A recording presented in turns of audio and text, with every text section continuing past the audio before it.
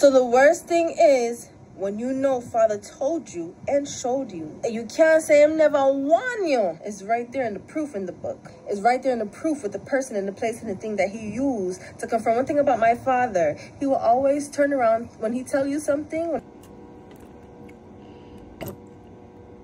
Never be perfect. For example, me. Mom. 5 every day. Not to be perfect, but to be. But to be. But to be. But to be. Saying too much but to bees. Perfect, but to be and embody the way. Why am I taking so much pauses? Whoa! Like, for what? Probably should just let it just go, but I'm so extra. Like, why did I just look like that for so long? Why?